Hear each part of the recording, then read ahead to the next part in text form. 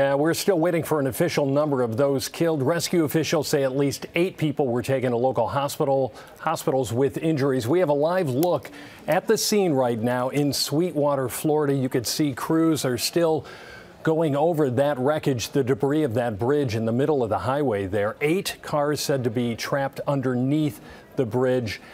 Some of them made it halfway out, it looked like. A lot of them, most of those trapped cars are completely covered.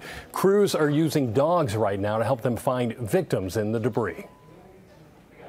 Crushed under hundreds of tons of concrete, 8 cars said to be trapped under the pedestrian bridge on the Florida International University campus. Rescue workers scrambling to help those they could reach. The moments after the collapse captured on video and shared on social media. Walk over, fall on people. There's 2 cars under there. May God bless everyone. Oh my God. The $14 million bridge was still under construction. This time-lapse video from just last Saturday showed crews installing the 950-ton span.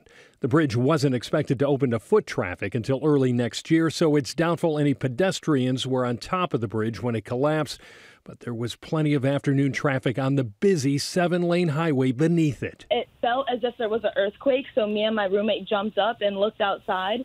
And as soon as I looked outside, I saw dust flying everywhere, and I knew that the bridge had collapsed. The cause of the collapse still unknown. University officials had said an accelerated bridge construction method was used, the goal being reduced risks to workers and pedestrians and less traffic disruption.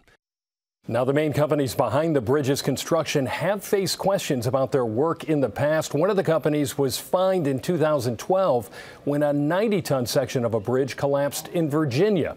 And we've just learned that the engineering company was conducting a stress test this morning on that bridge.